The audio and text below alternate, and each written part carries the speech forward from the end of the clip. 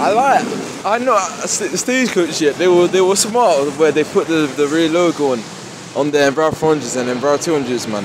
Because it actually looks like the boss is smiling a bit. I don't know if it's just me. It looks like the boss is smiling.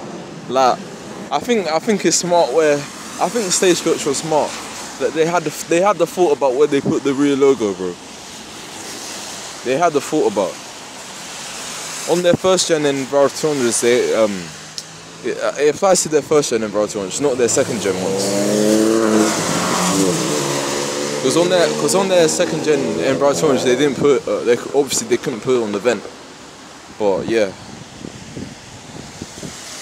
because like the second gen Enviro 200s, they have a different bonnet to the first gen ones, where the vent is literally like at the top of the bonnet instead of like kinda in the middle, kinda. The first gen ones are the ones with kinda in the middle.